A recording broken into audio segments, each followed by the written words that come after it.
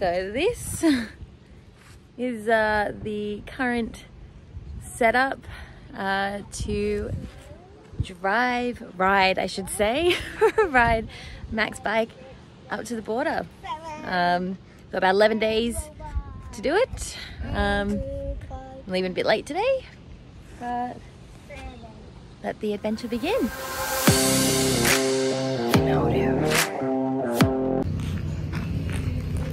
Already needing to readjust.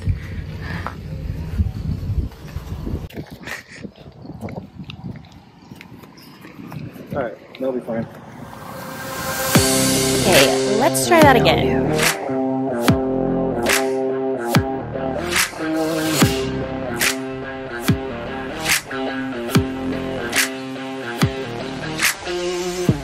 For those who don't know, I'm Meg and I usually travel full-time in my school bus Mo. But for the next 12 days, I'll be traveling with Mack on the back of his DR650 as we attempt to cross into the States and come back into Mexico with fresh 6-month tourist visas. Then make it back in time for Escobar Van Life Festival. And yes, I know I'm not dressed appropriately, but we're in Mexico. So as we were riding, like just kind of stopped. So we're trying to figure out what the problemo is. You know what? I think I might know what it is. What? Maybe something because I'm covering the vent. I think I just need to let some air out. Oh, covering the vent with the bag? Yeah. Okay, back on the road. Or not.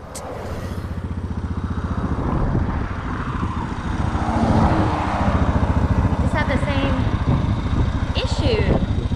And it's like losing power a little bit and sputtering on this stretch of road, so it's a bit difficult to find somewhere to pull over, but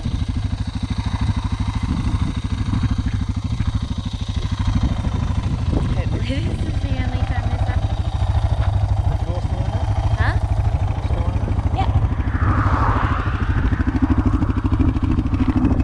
Lost the tool cap too.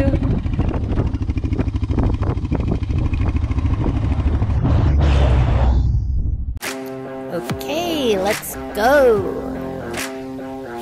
Actually, we needed gas. And we were a bit hungry, so this food stall right across from the Pemex was perfect.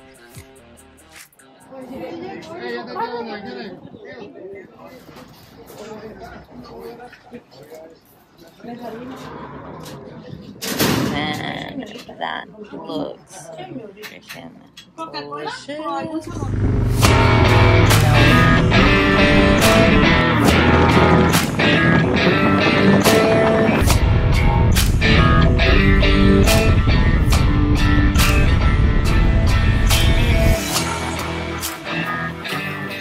I stopped to adjust things. My butt is sore. I stretched that in a jacket. But nearly there.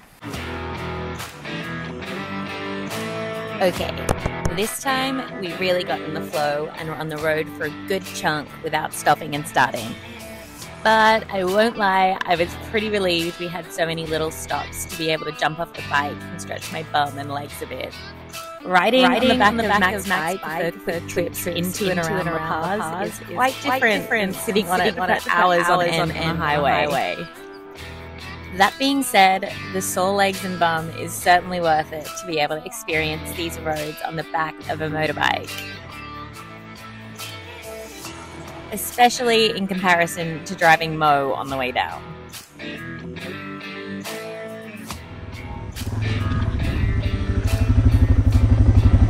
The all-important stop for cervezas.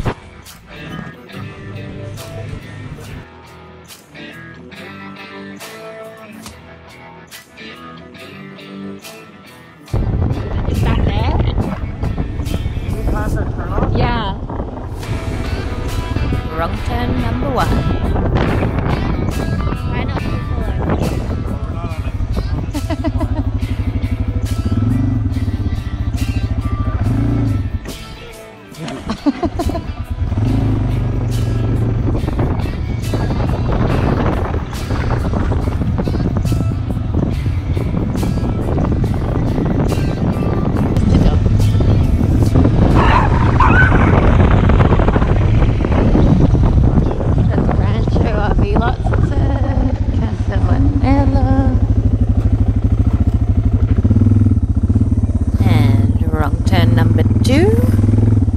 Fuck.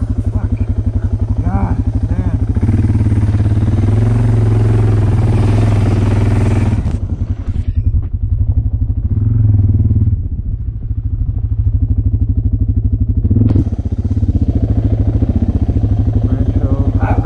No access to beach player.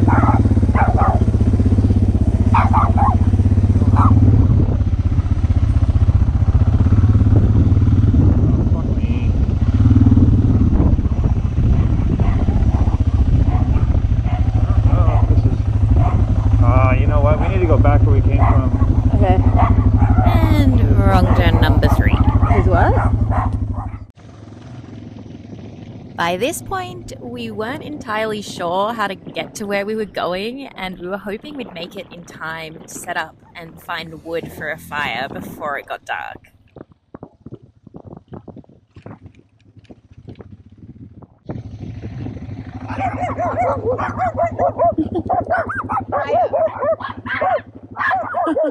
There's only those that are mine. Oh. The 2 Chico is Maya. Marco. Yeah, that's all good. You know if the Hunkalito Beach is just down that way? This is Hunkalito. Okay. Yep. Thanks.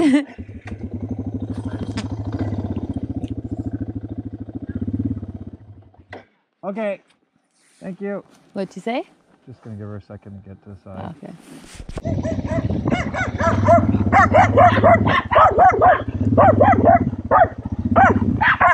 Oh my god. I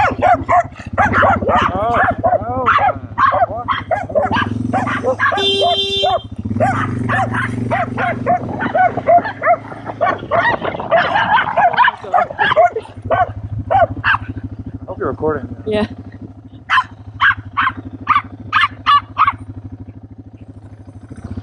Alright, where you want to camp? Good question.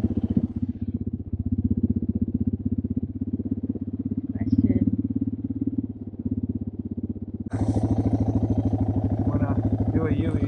Okay. Go to that spot. Okay. Whoa, whoa, whoa, whoa. Do you want me to get off? Yeah, you're gonna get off.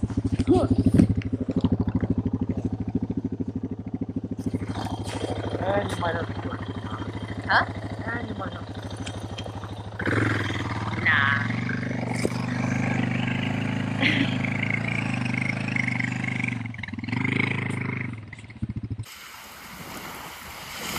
Once we picked a spot, we set up camp and enjoyed the sunset.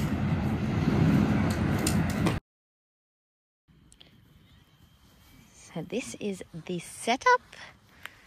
Pretty sweet. Brought the solar lights.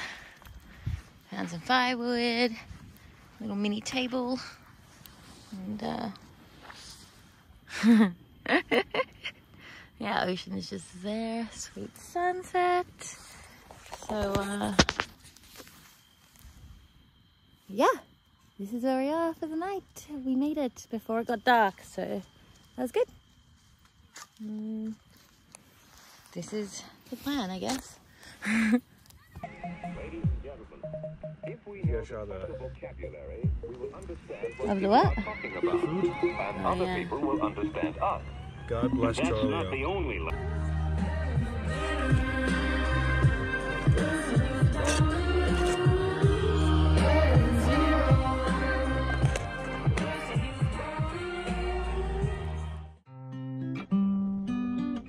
Thanks again for watching. If you enjoyed it, please be sure to like and subscribe to see the next installment of our 12-day 2-up trip.